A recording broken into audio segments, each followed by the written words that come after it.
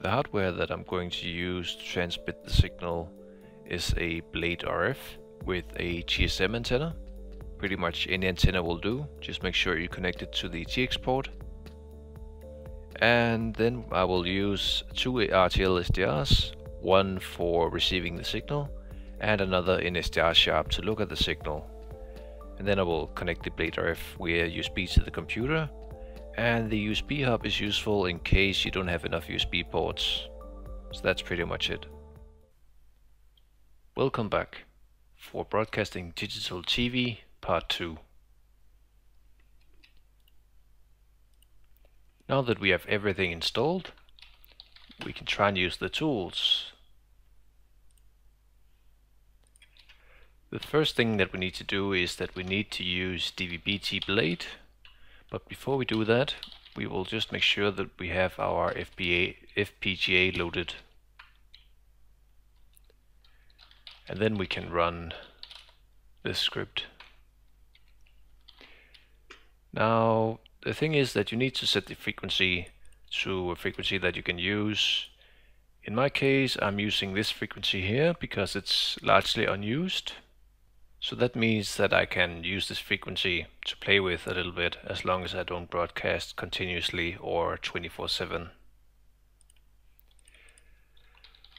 Now we can confirm the broadcasting with this command line that I've already typed. This should also be in the description if YouTube lets me, so you can just copy and paste it. So we will just start the listener again. And then we'll just click enter or press enter. And as you can see, we get a nice signal right here. So that's a good indicator that it's working. So while it's transmitting, let's just scan for the channel using our receiver.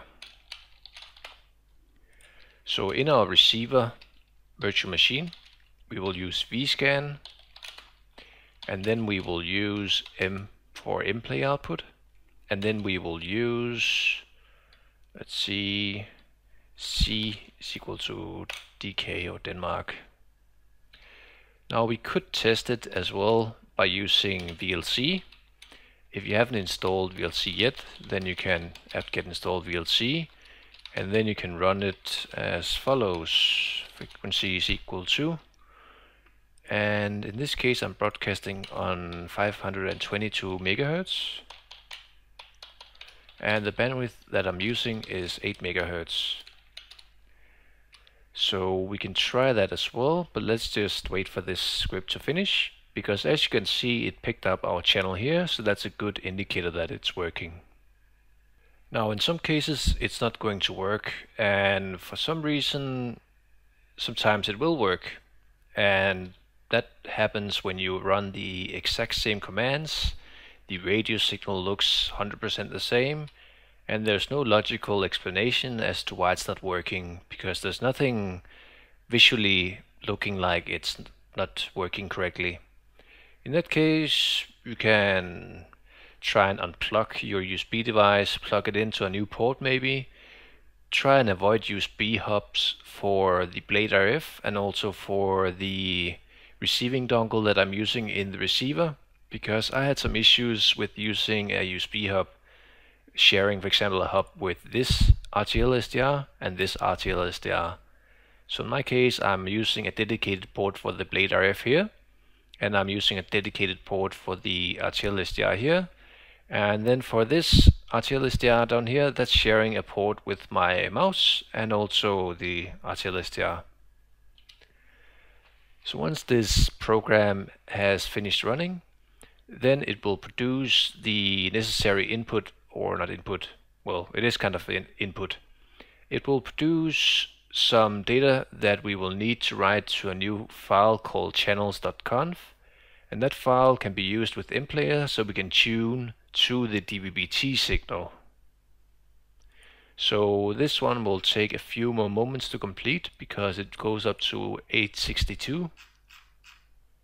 And as I mentioned earlier, sometimes it's not going to work. Just keep trying, because if you get the signal and you have done exactly as I showed you, then it should work, even though sometimes it's not going to work. So be prepared that it may take a little bit. of time. So this is the command, or not the command, the output that you need to copy. And then it needs to be entered into a new file, and that should be etc. mplayer channels.conf. And I've already pasted it into this file. So now I can actually try and tune to this channel. But before we do that, let's just have a few more explanations or pro tips.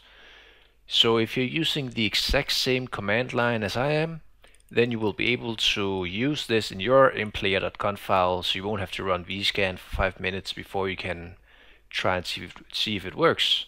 So I will try and put this in the video description as well, so that way you can just copy and paste. In your case, if you can't use this frequency because maybe it's used in your country, you can choose any of the other frequencies here.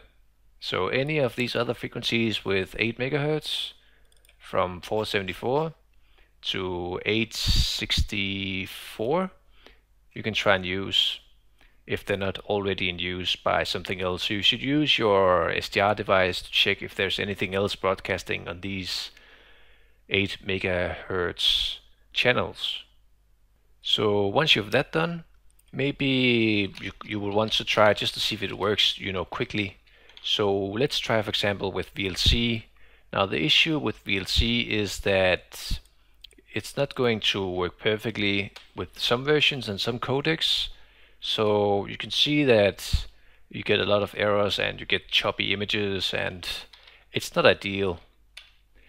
So in that case, you don't want to use VLC, only just for brief testing. So instead you want to use mplayer instead. So let's try it with mplayer. So let's just confirm that our signal is still being transmitted here as well. It is. And let's see. Let's try and run just mplayer and then just DVB. See if something happens. So it's looking good so far. Let's see. Just wait, give it a few moments. Now in this case you can see it says video, no video, starting playback. And I was looking a bit at this issue, and the solution I found was actually quite simple. You just need to use a demuxer, the correct one that is. And I found out that the lavf is generally the best demuxer in my case, and most likely yours too. So if we just turn on the sound, let's just clear the screen and then just run it. See if we get a signal. Cross your fingers, see if it works.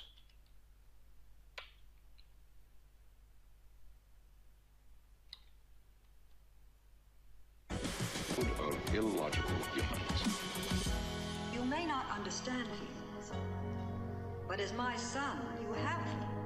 They will surface. You have been my friend. You came back for me. Why would you do this? The needs of the one outweigh the needs of the many. Live long and prosper. Live long and prosper. Live long and prosper. Live long and prosper. I have been, and ever shall be, your friend. Live long and prosper. Live long and prosper.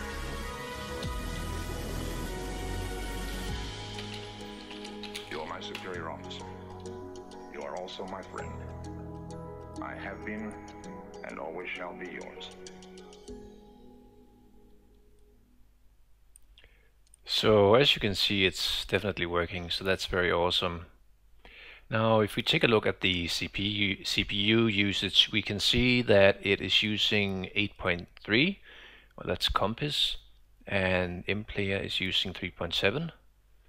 I believe Compass is part of mplayer, most likely. I may be totally wrong, but I think it probably is. Now if we take a look at some of the other stats, you can see that it is using around 1 GB of RAM, so that means that you can assign your virtual machine around 1 GB of RAM. Now if you keep letting this program run, it will encounter some issues, but you can usually get a full play without any issues. So you can see it starts to overlap, so you will just have to restart it. So, and you can see here that the I/O looks nice as well. There's nothing major going on. Most of the hard disk is idle. So that means that we don't really have to worry about lots of files being written, for example, like a fast web server. So that's pretty much it. Stay tuned and subscribe. I would accept that as an axiom. I have a human half, you see, as well as an alien half, submerged, constantly at war with each other. I survive it because my intelligence wins out over both, makes them live together. I am a Vulcan, bred to peace. I speak from pure logic. Humans make illogical decisions, believing what they choose. What does your telepathic mind tell you now? Logic clearly dictates that the needs of the many outweigh the needs of the few. As I turned, and my eyes beheld you, I displayed emotion. I beg forgiveness. You have been my friend. You came back for me. Why would you do this? The needs of the one outweigh the needs of the many. Live long and prosper, long and prosper. Live long and prosper, long and prosper. I have been, and ever shall be, your friend. Live long and prosper, long and prosper.